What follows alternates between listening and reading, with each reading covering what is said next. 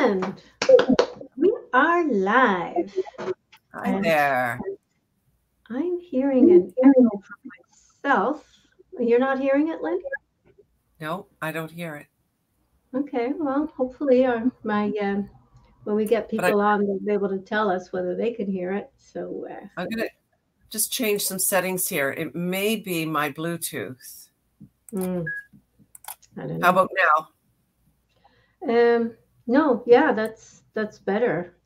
It's gone now. So Okay. maybe it was. Anyway. Okay, that was the issue.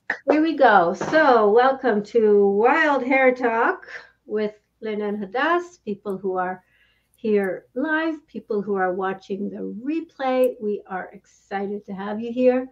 And tonight we are going to talk about protein, which is a somewhat contentious subject, if you will. You get all sorts of different things from different directions. So I see we're getting some people on. So if you are joining us, drop us a comment, say hello, tell us where you're from, tell us what you think about protein. Do you think you're getting enough protein? Because I was just telling Lynn before we started that I remember when I was younger, and especially through going through various vegetarian stages of my life at different levels, being told that, oh, it's all a myth. North Americans get more than enough protein and so on and so forth. But I did some research, and it's interesting because it's not as clear cut as all that. Yeah. But yeah, we'll get this. I'll just introduce myself really quickly, and then if you'll want to introduce yourself, Lynn. So my name is Hadass Aviatar. I'm a life coach. I'm an advocate for well-being, and I love to help people with silver hair, like myself, like Lynn here. Look at that gorgeous silver curly mop. Oh, mop is right. Oh, adorable. But anyway, so people like us, we are in our 60s. We are determined to live a very long time in a very healthy fashion. And we would like to help you do the same. So that's why we're here. Lynn, you want to introduce yourself? Well, I'm Lynn Day. I live on Cape Breton Island and the Atlantic coast of Canada. And I am an entrepreneur. I own a very busy daycare and working on another brick and mortar. But I also am a transformational coach, a bodybuilding coach. And when I say bodybuilding, it doesn't matter if you're, some people say toning, but if you are toning, you're also bodybuilding, just not to the extent of what bodybuilding sounds like today. So anyway, we're all busy people and looking forward to spending the next half hour with you. Yeah. So I put up, we have a LinkedIn user says, I got silver hair. That's awesome. We can't see your name though. I'm not sure. I know that in Facebook, you need to give StreamYard permission to see your name. I don't know if it's the same for LinkedIn. I've never actually seen this. I've seen Facebook user. I've not seen LinkedIn user. Hey, hello. So let us know your name. Who are you, LinkedIn user? Well, that's nice that we've got someone on from that social media format. I post there a lot. Do you? Good. Yeah, it's one of my favorites. Got a lot of people who are interested in being healthy and interested in building a business. So it's a place where people chat. Oh, Suzanne, hello, Suzanne. Why is it showing you as LinkedIn user? That's crazy. Yeah, Suzanne's a friend of mine, and her curls rival yours, Lynn, as I recall. And lovely to see you. Oh, really? Yeah. She actually runs one of our local networking places, and it's awesome. I'm looking forward to doing events there again pretty soon. We should talk, Suzanne, because we're getting there to being comfortable with actually having people. So we'll have to talk. So protein. Let's talk about protein. So like I was saying, when I was younger, and I remember reading all sorts of things about, oh, certainly nobody needs, white, long, and curly, yeah. we all grew long hair during the pandemic, and some of us kept it that way. Yeah. And that we eat more than enough protein, and of course you have to. Oh, Friday morning, come on down. We'll have to have a conversation. Um, where was I? Protein. And the thing is that for one thing, there's a question about the quality of the protein that people are ingesting, how good it actually is for them. And the other thing is that as you get older, it's funny because I found this article. It's really nice and comprehensive. It's from the Mayo Clinic, and it's interesting because the title is "Are you getting too much protein?" And then they talk about how much protein you need and so on. And then they start talking about sarcopenia, those of us who are over 50 and in danger of losing muscle. So we want to build muscle, not lose it. So I mean, we should do it. We should do one a show sometime about lifting, Lynn, and Love how to. and how important it is. For even you know, you're a bodybuilder, but even people who don't want to be bodybuilders, if they want to stay strong and healthy and avoid falls and avoid Have to lose weight. Yeah. muscle weakness, it's really important to get that resistance training is, and you don't need to lift giant barbells. You lift cans of soup. That's kind of like the classic. Who has cans of soup? Do you have cans of soup? I don't. But anyway, that's just that's just an aside. But cans of whatever it is that you have in your pantry, you can lift them and you can Absolutely. build Bags some of muscle. potatoes. Yeah, look at that. We can do that. So yeah, so there's no question that as we get older, we actually do need more protein than people who are younger. So that might explain some of the conflicting information. And the other thing that this article says is that people who are active, people who lift, people who run, people who exercise also need more protein than couch potatoes who are sitting there, eating pork rinds or whatever it is that they should have. So I know it's a keto thing, isn't it? I mean, obviously, I never got Yes. into that being Yes. Jewish, but it's a keto thing. They eat pork rinds like other people eat potato chips. Yeah. So, if it works for them, what can I say? But yeah, Linda, do you have any thoughts on protein, especially as I said, given your bodybuilding background? I'm sure you do.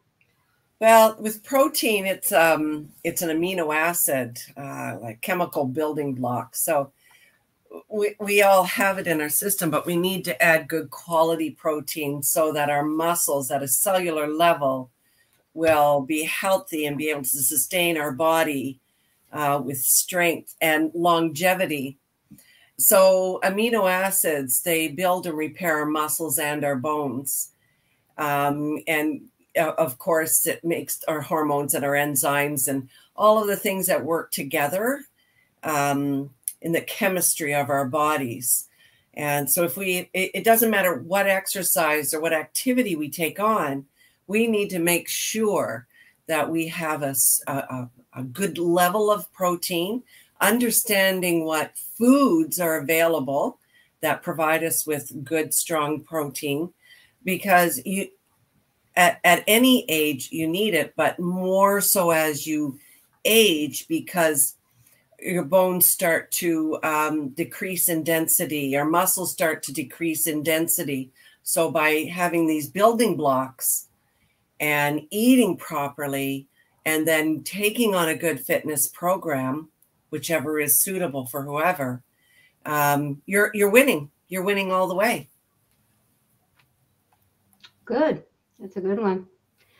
So let's talk about the best sources for protein, because they're not all created the same. Now, this article that I found from the Mayo Clinic is interesting. It claims that the best sources for protein are plant-based, which I find really interesting because um, I know there's always been this question about getting complete proteins from plant-based. In fact, I remember way back in the 70s and 80s, there was this whole thing about combining proteins to make sure you had, lentils and rice at the same meal and so on. And then later people came to the conclusion that you didn't need to eat them at the same time. As long as you had a wide variety, Right. then you would get what you needed. So, I mean, vegans can definitely grow good muscles.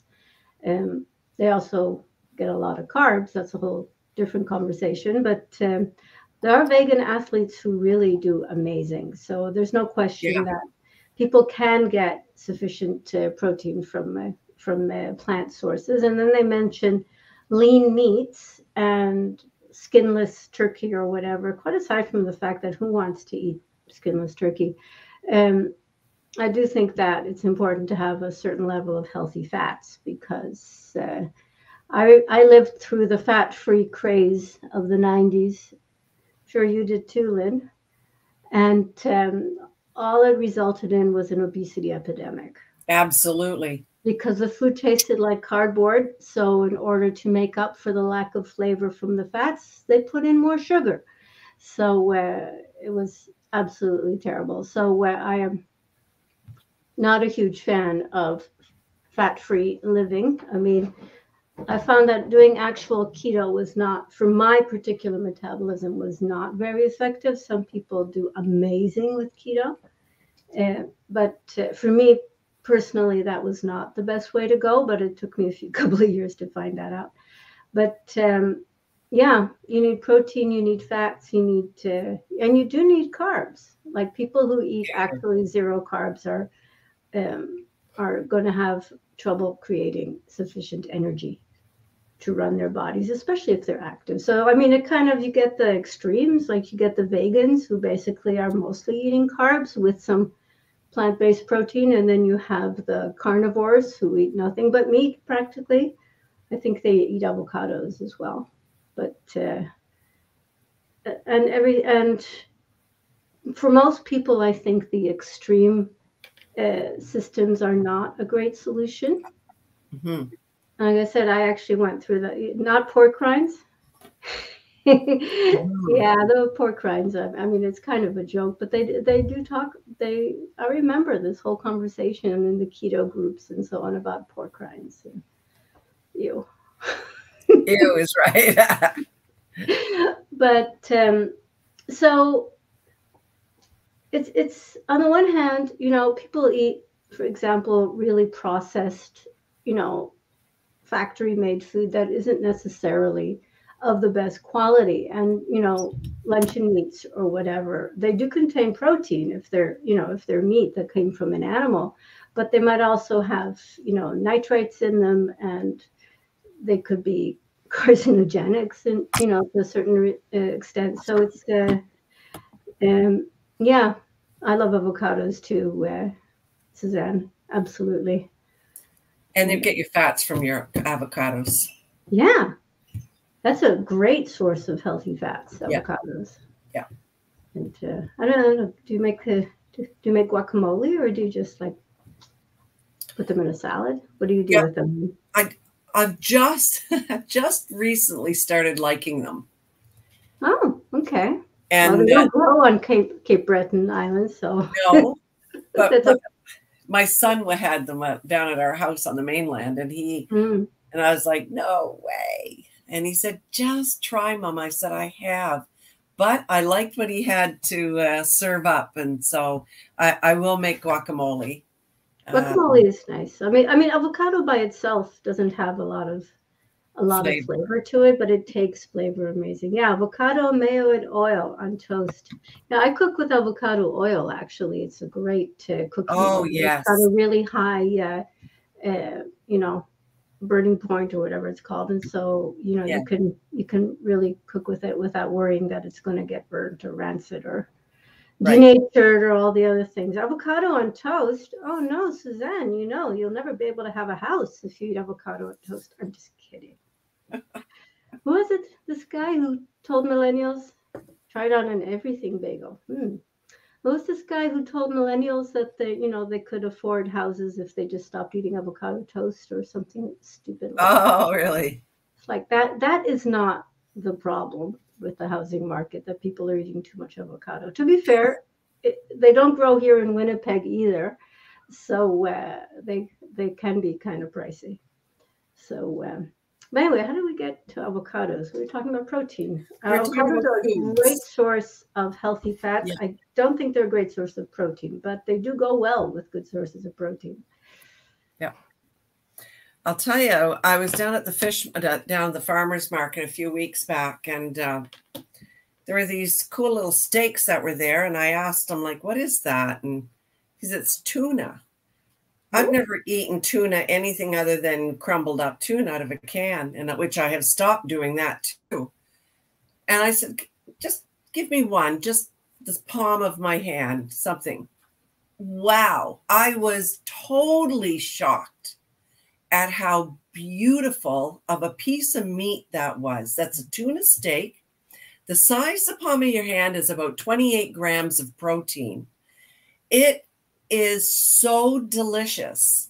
And so throw some vegetables with it.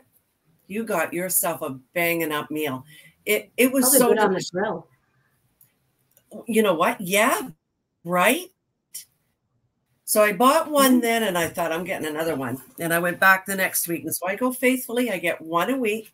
It is expensive, but for myself, a treat, you know what? It's all worth it.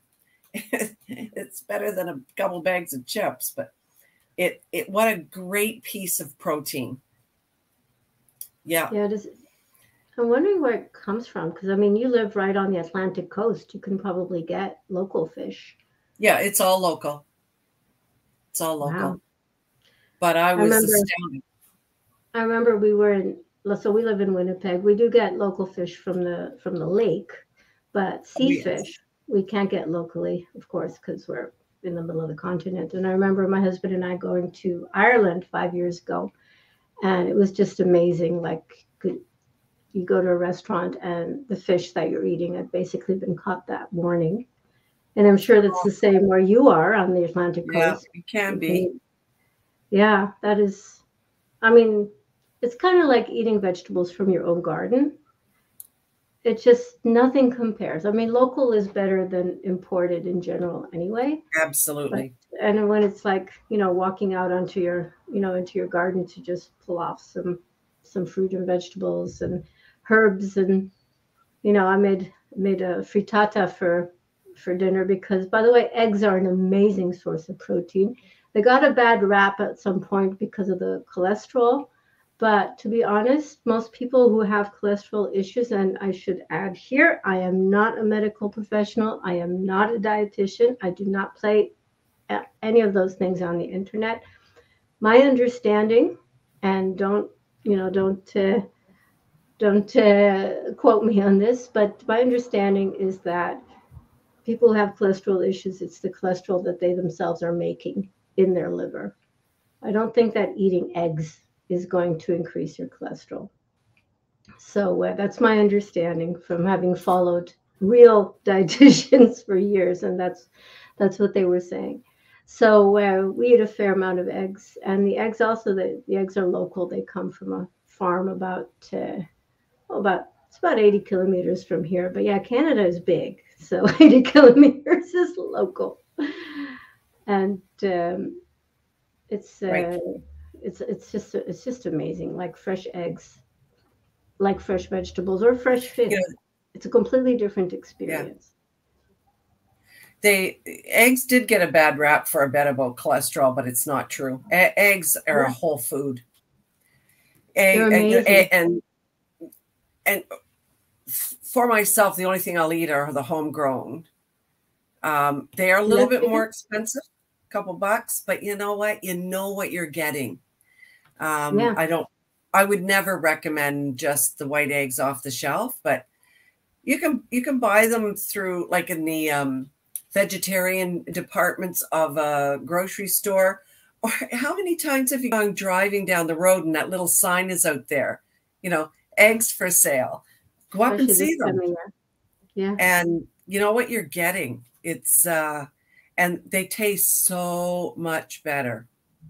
So much better. I get eggs from a local farm. So the farmer, she comes in, once or twice a month, and she Yeah. brings eggs from her farm, and we visited there as well. And so, like, because it's a small farm, you can actually go into the barn, like the big industrial ones, like it's all the bio security and so on, and you can't go and see, and they probably don't want you to see anyway. Yeah. But in this case, like, it was like the chickens are like, just the hens are like everywhere, and it's Mm. running around the farm and pecking in the dirt, and Like best you should eggs be. ever. Yeah, it's amazing. So yeah, local is amazing, Yeah. absolutely. But sometimes you do need to supplement. I mean, I could probably eat eggs all day, but it probably wouldn't.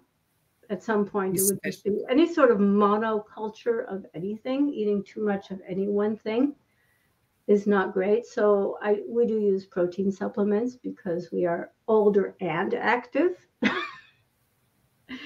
So Right. you Right. get Good you're point. gonna need to eat a lot of eggs or a lot of tuna steaks to get all of that without supplementation. And to be fair, we have busy lives. Sometimes you just need to throw something in the blender and drink it and move on. So Mm. I'm very grateful that we have those. And do we have Yeah. this new 7-day reset happening? Something. What is that Oh, about? I'm sorry. Yeah. Pardon me. The 7-day reset. I think you know more about that than I Yes. do.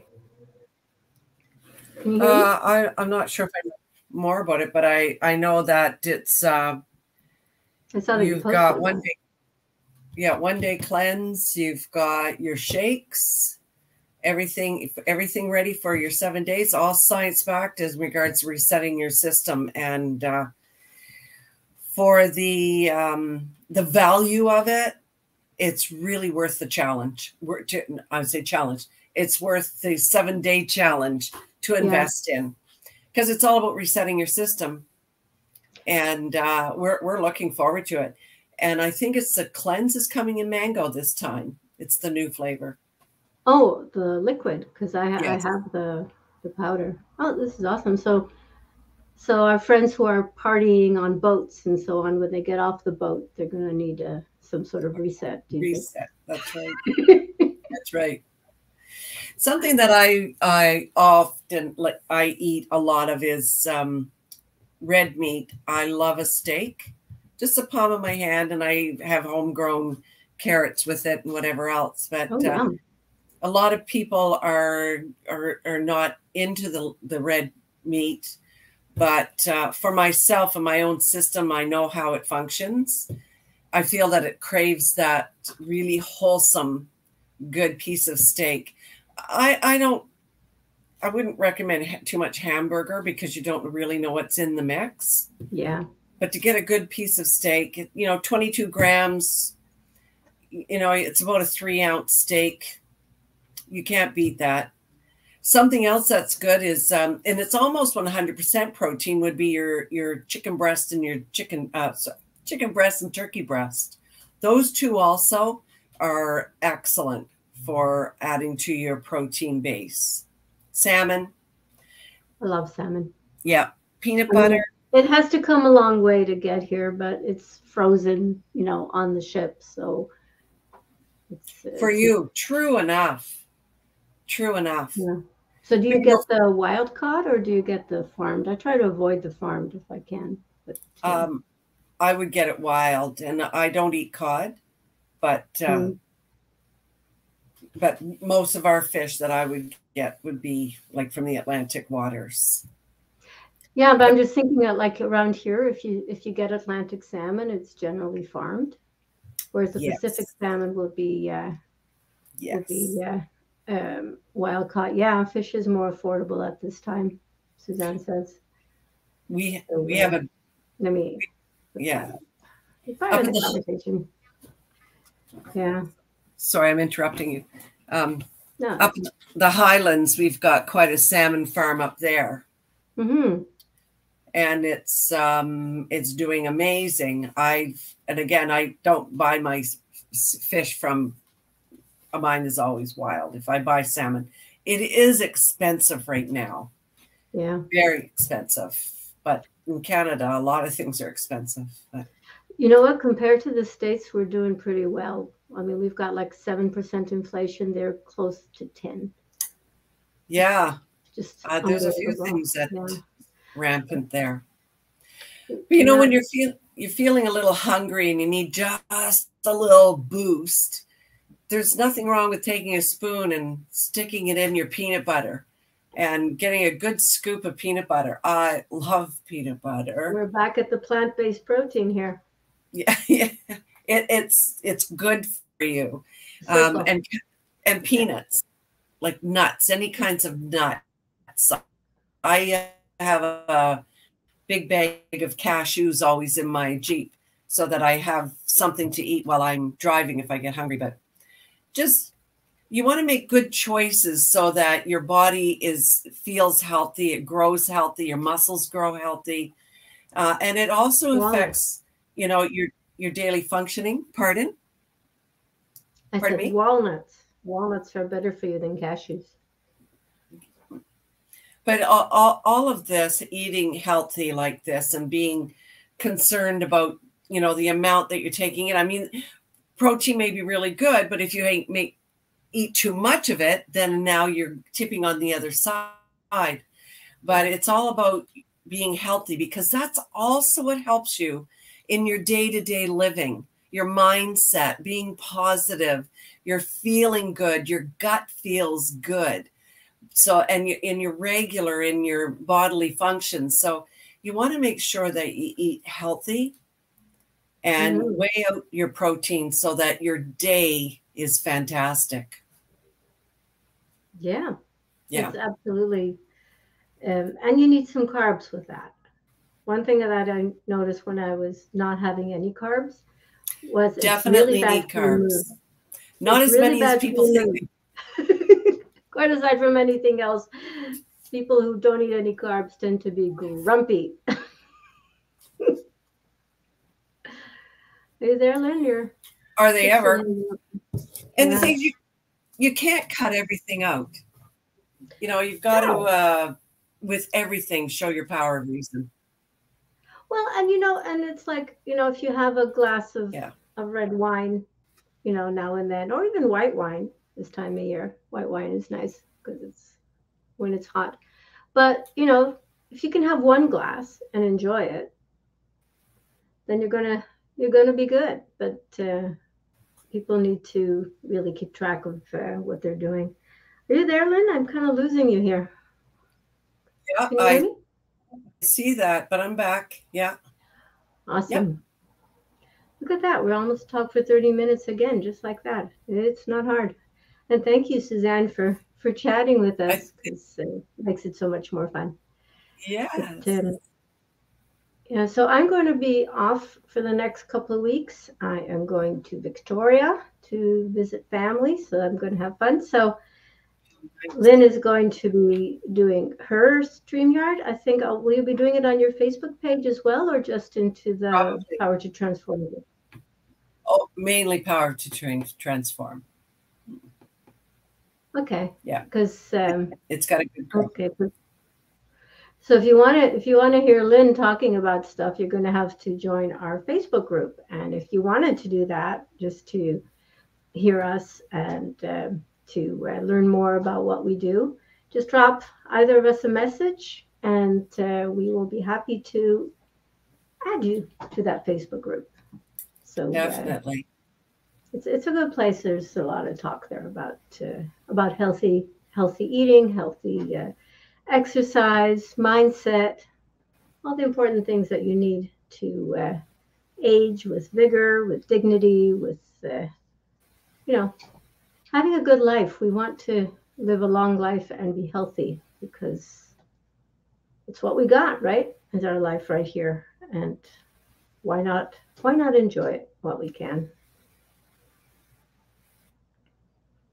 I think I may have lost you again.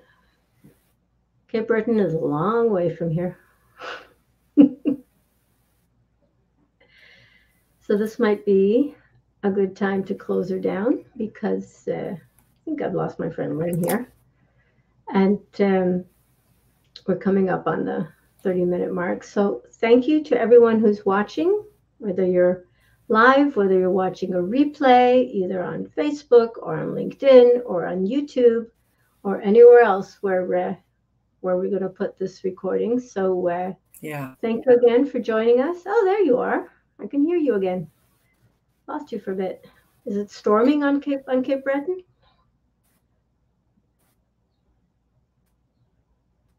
Seem to have lost her. So this is a good time to close it down. Thank you again. I appreciate everyone who watches, everyone who participates, everyone who drops a comment. Thank you so much. Whoops, lost my Lyn.